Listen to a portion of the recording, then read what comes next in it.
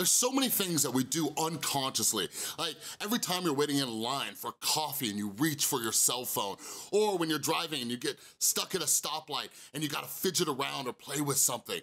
There are so many things that we do just to distract ourselves. And in this video, we're gonna talk about the insane results about this psychological study, and you probably can relate.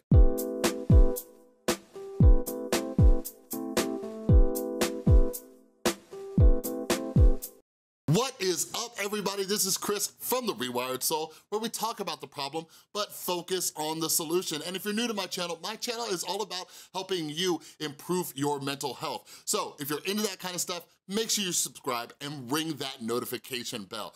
So yeah, this is a psychological test that I've heard about through a bunch of different books that I've read. And I don't know, it just came up in a new book that I'm reading. I'm gonna link down my entire mental health reading list. But psychological studies are very, very interesting.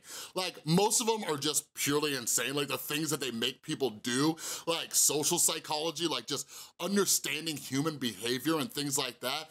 But today, we're going to be talking about a study from 2014 from the University of Virginia. So this is a study that was actually conducted by a psychologist at the University of Virginia, and his name is Timothy Wilson. And this test, oh my goodness, this test, it is, I don't know, it really shows you the truth about the human condition. You know what I mean? Well, you don't know what I mean. Let me tell you what the heck this test is anyways. So they got hundreds and hundreds of students to participate in this psychological test, all right? By the way, I'm interested. If any of you went to college and you participated in a psychological test, make sure you comment down below. I wanna hear about them because I'm always fascinated by these tests. So anyways, they did a couple levels of this test, but anyways, they decided to take this test further and just see, right? Because they were trying to look at boredom and things like that and what people would do. So basically what they did, they rounded up hundreds and hundreds of students, and what they did through this test was they sat them in a room, okay? They sat them in a room by themselves, okay? From anywhere from 10 to 20 minutes, I believe it was, okay? There's nothing in the room. There's just them sitting down at a desk, and on that desk is a button that they can push, and they are hooked up to these wires, okay?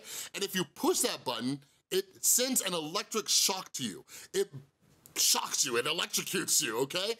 So basically they were trying to see, would a person rather shock themselves than just sit alone with their thoughts? So when they sat them there, they said, all you gotta do for the next 10 to 15 minutes is just sit in quiet reflection. Just reflect, just look at your thoughts, see what your brain's doing, right?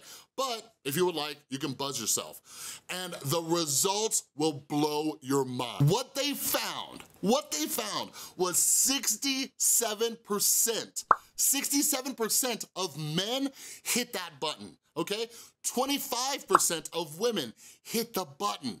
There was one guy where in a span of 20 minutes, he electrocuted himself 120 times. And when asked about this, why they did it, people would ratherly experience physical pain than just sit there with their own mind. What? What? I don't know if you could relate to this. I'm curious, do you think you would do that? Because one of the reasons I have this channel is because these results, even though they're shocking, it's not even that surprising. You know what I mean? One of the biggest things that I try to get people to do is meditate and practice mindfulness, and so many people can't do it. We are so afraid of our thoughts and our emotions. It's nuts, and I get that. This thing up here for most of us is our worst enemy. I hated being alone in my thoughts. That's one of the reasons I was turning to substances for so long. I hated feeling, I hated thinking, I hated all the voices in my head, just I'm not good enough, or things that I should be angry about, or the way people hurt me, or the people I liked and they didn't like me back. Just all these things, they drove me nuts. And that's just really fascinating to me. Why do we try so hard to run away from these thoughts and these emotions? That's why I can't recommend meditation enough for you guys. Meditation, what it does is, our brain is in two states constantly, okay? Two states. You ready for this? Not a million, just two, okay?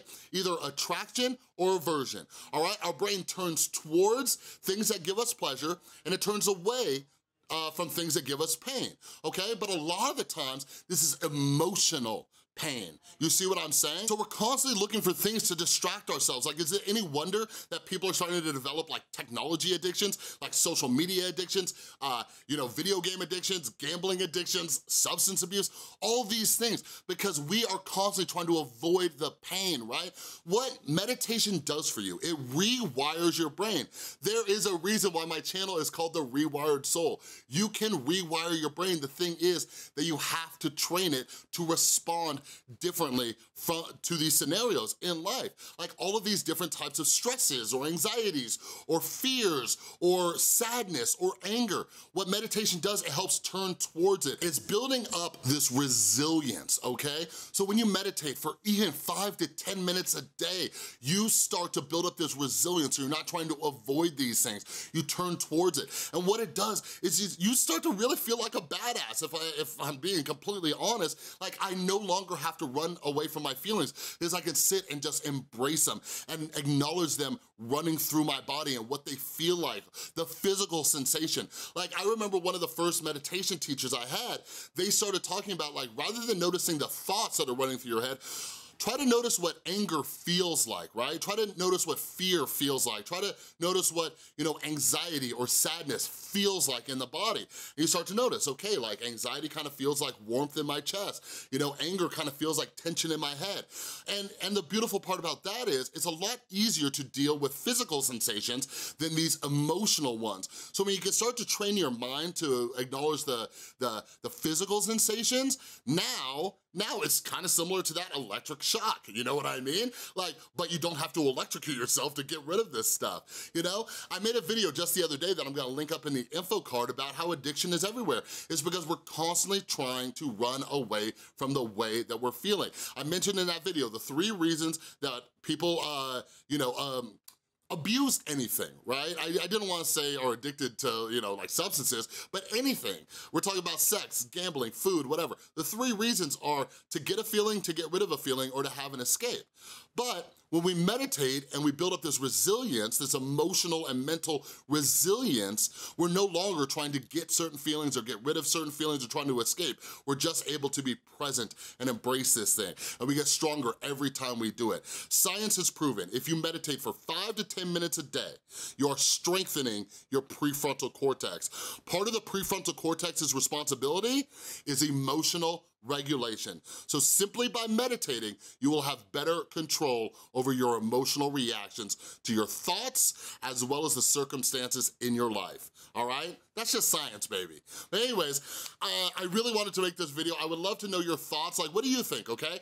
Do you think you're the type of person who would hit that buzzer to electrocute yourself rather than sitting in your own thoughts? Like, leave comments down below, let's discuss, all right? Or let's do this too. Have you tried meditating before?